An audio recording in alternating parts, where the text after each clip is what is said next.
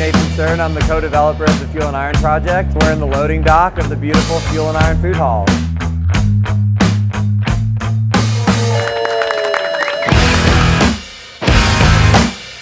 In the historic Holmes Hardware building.